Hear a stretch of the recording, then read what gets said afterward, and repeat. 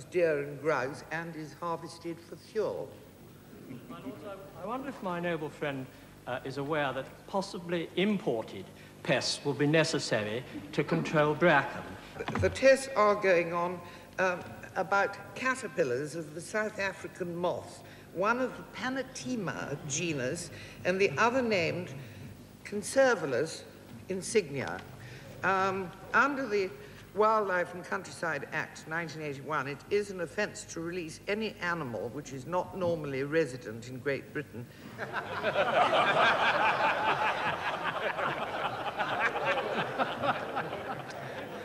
without a licence from the Secretary of State for the Environment. Has the noble Baroness any knowledge of the special caterpillar which I think specialises in eating bracken and does no harm to anybody? I think it's in Australia that it's been used. Well, my lords, the only one I know about is the South African kind.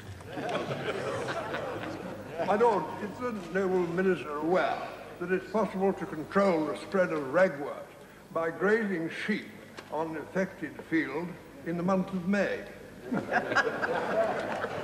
My lords, quite a lot of things happen in the month of May. What did she say?